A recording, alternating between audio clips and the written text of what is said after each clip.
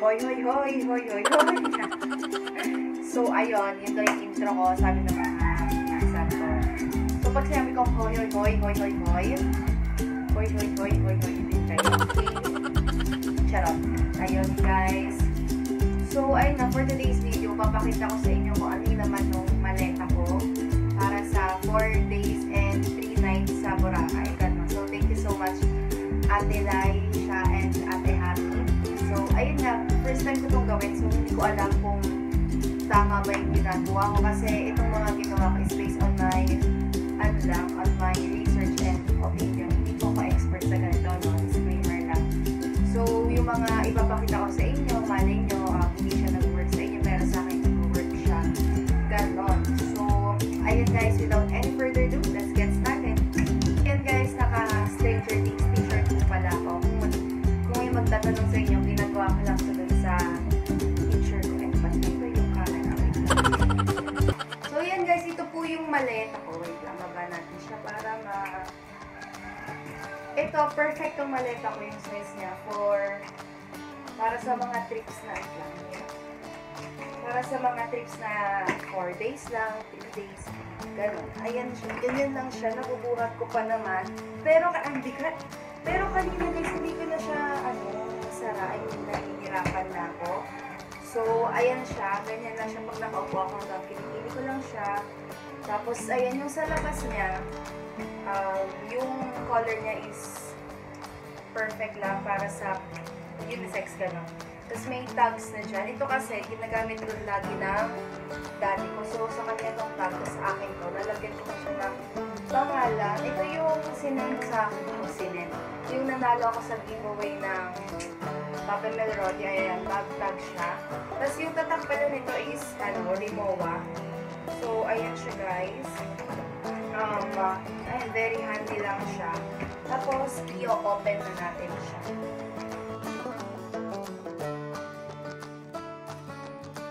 So, yan guys, ayan yung maleta nyo na yung makikita ko.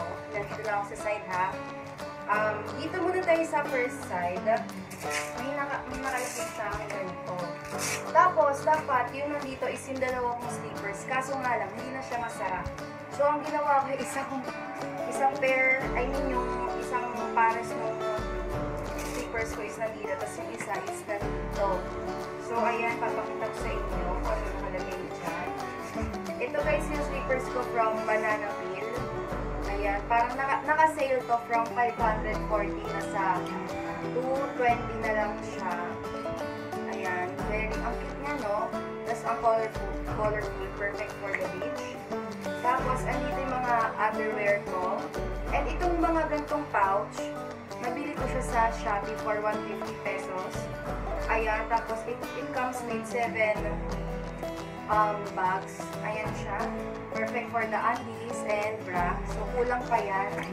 And guys, mamaya ko na pala sasabihin sa inyo kung ano yung mga tips ko. Wow, kala mo naman napaka-expert dito. So, ayun lang yung nakalagay dito. Tapos, yung dito naman, ayan siya guys, kung makikita nyo, di ba? Naglagay lang ako ng plastic, so kailangan ko pa maglagay ng isang plastic. Siyempre, hindi naman natin alam kung ilan talaga yung mga basa natin na mag-uwi, gano'n.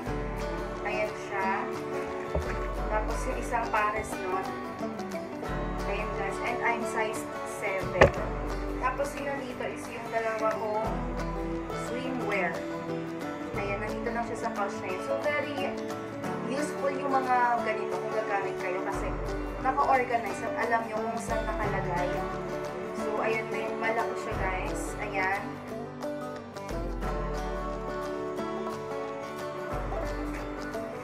Tapos, ayan lang yung swimwear ko. So, tatry kong pag-effortan tong video na to na ipakita sa inyo yung mga nakalagay. I mean, picturean. Ayun. So, next naman, guys, is yung dito na sa dalawang compartment. So, ayun guys, dito muna tayo. Ito talaga ito yung pinakamalaki dun sa nakuha kong package. Ayan siya. Ang dami, akala ko nung una, parang, ano ba yan, ang liit-liit, gano'n. Pero ang dami pwedeng ilagay. So, meron ako dyang, ang dami kong dinala ngayon kasi nga first time, hindi ko alam kung tama kayo. Pero we'll never know. Mas okay na mas sumobra kaysa sa magkulang. So, may dalawa akong polo para sa cover up. So, tapos, tatlong, I mean, 1, 2, ito kasing puti, pang-uwi ko to. Tapos, ayan. May tatlo akong naka-roll din dito. Pakita ko na lang sa inyo. Ayan yung mga pinakita ko sa tay-tay video ko, guys. Yung link is nasa description box. So, may tatlo pa akong tops. Ito kasi pwede ko itong gawing pang swimming. Tapos dito naman for night out, gano'n. Makikita nyo to dun sa try-on video ko sa YouTube. Tapos meron akong 5 shorts, o diba? 4 na araw lang po kami dun, pero may 5 akong shorts. Itong pink, pang-uwi ko to. Tapos itong dalawa, pang-cover up ko. Tapos may dalawa akong maong shorts, black and green. So, papakita ko na. Diba, ang dami pwedeng ilagay. So, yan guys. Next naman is itong mga toiletries ko. So, ayan. Thank you so much. Joy Del Monte. Pwede nyo siya ihang. Andun kasi yung hook niya. Hindi ko man nakikakabit kasi pinalaman ko po.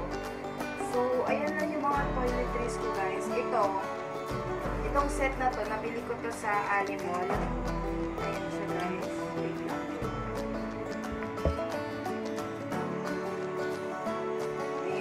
Niya for 120 pesos lang. So, yun yung shampoo, soap, liquid soap, feminine wash. Ay, sorry guys. Tapos, mayroon ako tatlong conditioner. Ayan, perfect to para itatapon nyo na lang. Pero dapat guys, beware of your brushes. Alam nyo kung saan itatapon. Tapos, may soap din ako dyan, bar soap. Ayan siya.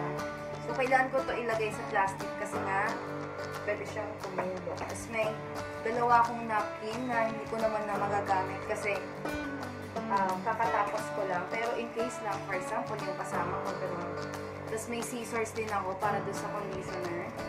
Ayan. Sana pwede to, no?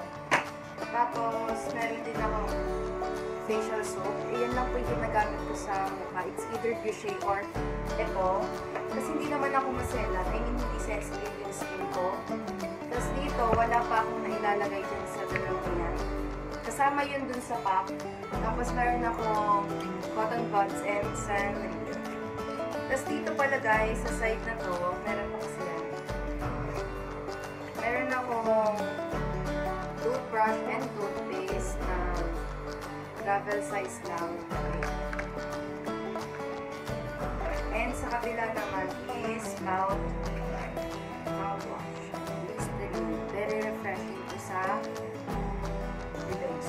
Ayun guys, may dalawa akong round bag. So, pinagsama ko lang sila para hindi naman consumable sa space. Kasi diba ang tip nga nila, for example, may ganito kayong bag.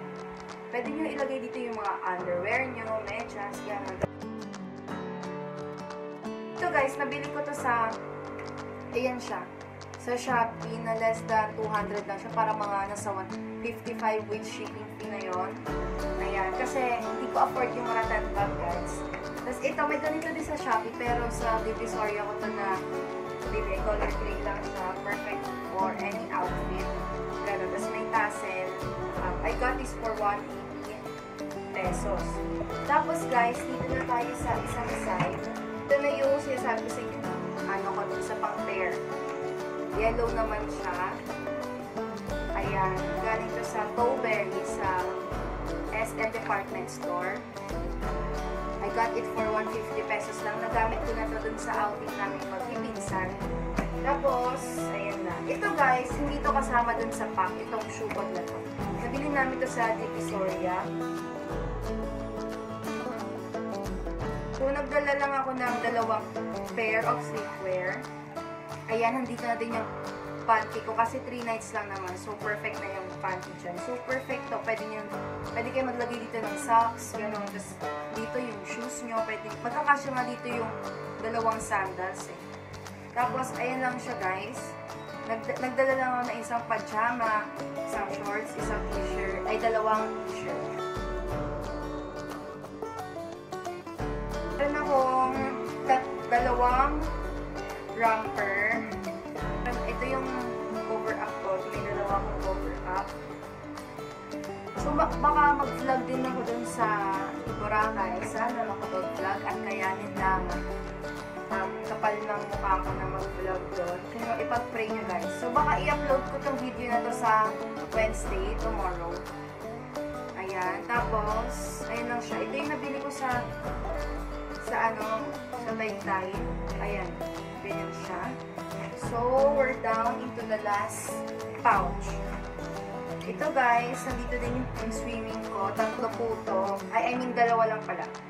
May isang one piece and yung two piece. So, ito din yung galing dun sa mga pouches na galing sa Shopee.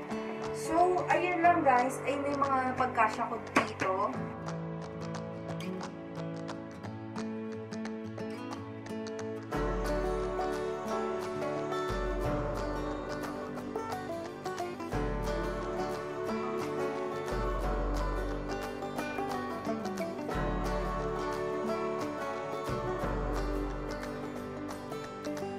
Lahat ng laman ng maleta ko, parang feeling ko parang, hindi ko alam kung konti ba yung bunga namin.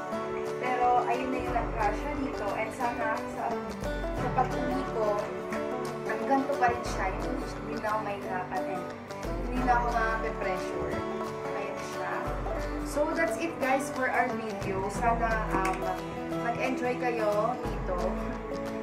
Kahit very simple lang siya. And first time ko kasi talaga itong gawin. So, ayun guys, sana nag-enjoy kayo. And if you like this video, don't forget to subscribe. Ayan, and comment down below kung ano pa yung gusto nyo makita sa video ko. So, ayun guys, hintayin nyo yung mga Boracay vlog. So, pag-pray nyo sana na kaya kong mag-vlog doon. And, ayun, magsalita-salita sa madaming tao. Kasi nga, first time ko talaga. Tapos, ayun, abangan nyo din guys yung what's in my carry-on bag. So, ayun guys, thank you for watching. See you on my next one.